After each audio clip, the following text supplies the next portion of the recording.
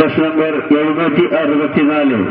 വിഷയം പ്രവാചകനിന്ദ പ്രതികരിക്കേണ്ടതെങ്ങനെ.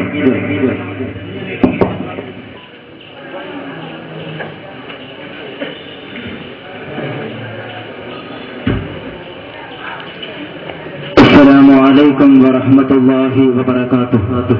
الحمد لله رب العالمين، الصلاة والسلام على أشرف المرسلين وعلى آله وصحبه أجمعين، أما بعد. أعوذ بالله من الشيطان الرجيم، بسم الله الرحمن الرحيم. وقاتلوا في سبيل الله الذين يقاتلونكم ولا تعتدوا إن الله لا يحب المعتدين. ഏറെ ബഹുമാനാദരവുകൾ നിറഞ്ഞ ഉസ്താദുമാരെ, പ്രിയമുള്ള വിദ്യാർത്ഥി സുഹൃത്തുക്കളെ, പ്രവാചക നിന്ദയുടെ പേരിൽ ലോകത്തിന്റെ വിവിധ ഭാഗങ്ങളിൽ പ്രതിഷേധവും പ്രതികരണവും ശക്തമായി കൊണ്ടിരിക്കുന്ന ഒരു സാഹചര്യത്തിൽ പ്രവാചക നിന്ദ പ്രതികരിക്കേണ്ടത് എങ്ങനെ എന്ന വിഷയത്തെക്കുറിച്ച് അല്പം സംസാരിക്കുവാനാണ് ഞാൻ ആഗ്രഹിക്കുന്നത്.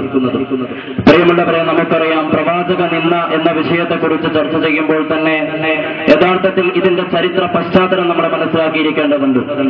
40 വർഷക്കാലം സർവാംഗീകൃതനായിരുന്ന അഷ്റഫുൽ വറ മുഹമ്മദ് മുസ്തഫ സല്ലല്ലാഹു അലൈഹി വസല്ലം തങ്ങൾ ജീവിതത്തിൽ ആദ്യമായി നിന്ദിക്കപ്പെടുന്ന രംഗം ചരിത്രത്തിൽ നിന്ന് നമുക്ക് വായിച്ചെടുക്കാൻ സാധിക്കും. മഹാനായ പ്രവാചകർ സല്ലല്ലാഹു അലൈഹി വസല്ലം തങ്ങൾ മക്ക മുശ്രിക്കീങ്ങളിലെ പ്രമാണികളെ ഒരുമിച്ച് കൂട്ടിക്കൊണ്ട് നടത്തുന്ന ഒരു പ്രഖ്യാപനമുണ്ട്. ഈ മലക്കപ്പുറത്ത് നിന്നൊരു സൈന്യം നിങ്ങളെ ആക്രമിക്കാൻ വരുന്നെന്ന് പറഞ്ഞാൽ നിങ്ങൾ വിശ്വസിക്കുമോ എന്ന് ചോദിച്ചപ്പോൾ അതേ എന്ന ഏകസ്വരത്തിൽ മറുപടി പറഞ്ഞവർ തുറന്നങ്ങോട്ട് അല്ലാഹുവിന്റെ റസൂലിന്റെ പ്രഖ്യാപനം കേട്ടുകൊണ്ട് ആശയക്കുഴപ്പത്തിലാവുകയായിരുന്നു. ഏകദൈവ വിശ്വാസത്തെക്കുറിച്ചും തന്റെ പ്രവാചകത്വ നിയോഗത്തെക്കുറിച്ചും അവരിലേക്ക് അറിയിച്ചു കൊടുത്തപ്പോൾ പ്രവാചക നിന്നക്ക് ഉദ്ഘാടനം കുറിച്ചുകൊണ്ട് അബൂലഹബ് പ്രഖ്യാപിക്കുന്നു, തബ്ബല്ലകയാ മുഹമ്മദ്, മുഹമ്മദേ നിനക്ക് നാശം, ഇതിനു വേണ്ടിയായിരുന്നോ നീ ഞങ്ങളെ ഒരുമിച്ച് കൂട്ടിയതെന്ന് ചോദിച്ചുകൊണ്ട് മഹാനായ റസൂൽ കരീം സല്ലല്ലാഹു അലൈഹി വസല്ലം തങ്ങളെ അവിടെ വെച്ചുകൊണ്ട് അവഹേളിച്ചുവെങ്കിൽ പിന്നീട് അങ്ങോട്ടേക്ക് മാറി മാറി വന്ന കാലഘട്ടങ്ങളിലൊക്കെ പ്രവാചക നിന്ന ഉദയം ചെയ്യുകയും അസ്തമിക്കുകയും ചെയ്തിട്ടുണ്ട്. ക്രിസ്താബ്ദം 741-ലും 816-ലും അന്ത്യക്രിസ്തമാക്കിക്കൊണ്ട് മുഹമ്മദ് നബിയെ അപരോധിതനാക്കുക വഴിയാണ് ക്രിസ്ത്യാനികൾ അല്ലാഹുവിന്റെ പ്രവാചകനെ നിന്ദിച്ചതെങ്കിൽ കള്ള പ്രവാചകനായ മുഹമ്മദിന്റെ നിയമങ്ങൾ എന്ന പേരിൽ ഒരു ഖുർആൻ പരിഭാഷ ഇറക്കുക വഴി റോബർട്ട് വെച്ചാണ് അല്ലാഹുവിന്റെ പ്രവാചകനെ നിന്ദിക്കുകയുണ്ടായി.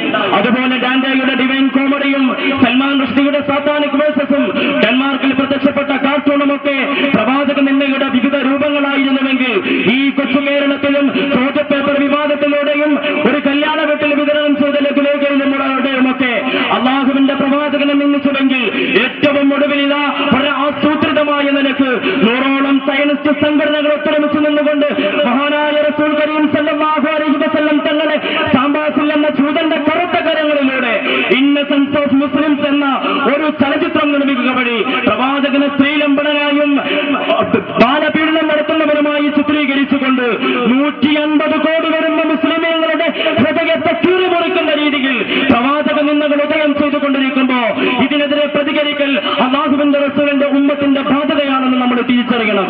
എങ്ങനെ പ്രതികരിക്കണമെന്ന ചോദ്യത്തിന് അല്ലാഹു തന്നെ ഖുർആനിലൂടെ പറയുന്നത് നമ്മൾ കാണുക, ഏറ്റവും ഉദാത്തമായ മാതൃകയിലൂടെ നിങ്ങൾ പ്രതികരിക്കണമെന്ന് അല്ലാഹു പഠിപ്പിക്കുന്നു. അതുകൊണ്ടല്ലേ മഹാനായ റസൂൽ കരീം സല്ലല്ലാഹു അലൈഹി വസല്ലം തങ്ങളുടെയും അവരുടെ അനുയായികളുടെയും ജീവിതത്തിൽ അത് പ്രതിഫലിച്ചു കണ്ടത്. മഹാനായ അബൂ സുഫിയാൻ റളിയല്ലാഹു അൻഹുവിനെ അറിയില്ല നിങ്ങൾക്ക്? അദ്ദേഹം ഇസ്ലാമിലേക്ക് കടന്നു വരുന്ന ഒരു രംഗമുണ്ട്. മക്കം ഫത്ഹിന്റെ വേള മക്ക പിടിച്ചടക്കുന്നതിന് വേണ്ടി അഷ്റഫുൽ വറ മുഹമ്മദ് മുസ്തഫ സല്ലല്ലാഹു അലൈഹി വസല്ലം തങ്ങൾ മക്കയിലേക്ക് കടന്നു ചെല്ലുമ്പോ പ്രവാചകൻ നടത്തുന്ന ഒരു പ്രഖ്യാപനമുണ്ട്. അബൂ സുഫിയാന്റെ വീട്ടിൽ ആരെങ്കിലും കയറി നിന്നുകൊണ്ട് അഭയം പ്രാപിക്കുന്നുവെങ്കിൽ അവന്റെ ശരീരത്തിന് വില കൽപ്പിക്കപ്പെടണം, അവനെ കൊല്ലാൻ പാടില്ലെന്ന് അല്ലാഹുവിന്റെ റസൂൽ പ്രഖ്യാപിക്കുന്നു. ആരായിരുന്നു മുഅ്മിനീങ്ങളെ അബൂ സുഫിയാൻ? നമ്മൾ മനസ്സിലാക്കണം, ബദർ യുദ്ധമടക്കമുള്ള ഇസ്ലാമിനെതിരെ നടന്ന യുദ്ധങ്ങളിലൊക്കെ ഇസ്ലാമിനെതിരെ നായകനായി ശത്രുപക്ഷത്തിൽ നിന്ന് അബൂ സുഫിയാൻ അല്ലാഹുവിന്റെ റസൂലിനെയും സഹാബാക്കളെയും നിരന്തരമായി നിന്ദിച്ച് അവഹേളിച്ച ആ അബൂ സുഫിയാൻ എന്ന തന്റെ ശത്രുപക്ഷത്തിന്റെ നേതാവിനെ മാനിക്കേണ്ട രൂപത്തിൽ അല്ലാഹുവിന്റെ റസൂലിനെ മാനിച്ചപ്പോ അദ്ദേഹം ഇസ്ലാമിലേക്ക് കടന്നു വന്ന രംഗം നമ്മൾ കണ്ടവരാണ്. അതായത് പ്രവാചക നിന്ദകർക്ക് സ്വജീവിതത്തിലൂടെ ഏറ്റവും വലിയ നീതിശാസ്ത്രം അവതരിപ്പിച്ചു കൊടുക്കുകയായിരുന്നു അഷ്റഫുൽ വറ മുഹമ്മദ് മുസ്തഫ സല്ലല്ലാഹു അലൈഹി വസല്ലം തങ്ങൾ. അതിനെയാണ് നമ്മൾ അനുധാവനം ചെയ്യേണ്ടത്. നമ്മൾ പ്രതികരിക്കേണ്ടത് ഹിക്മത്തിലൂടെയായി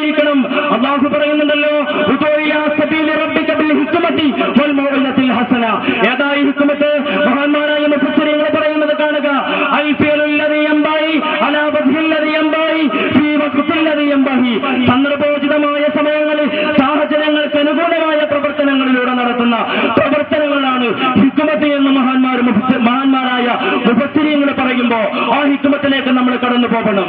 ഏതാണ് ആ ഹിക്മത്ത്? ഈ കാലഘട്ടം എന്ന് പറയുന്നത് ടെക്നോളജി യുഗത്തിന്റെ കാലഘട്ടമാണെങ്കിൽ ആവശ്യമായ ടെക്നോളജി സംവിധാനങ്ങൾ നമ്മൾ ഉപയോഗപ്പെടുത്തണം.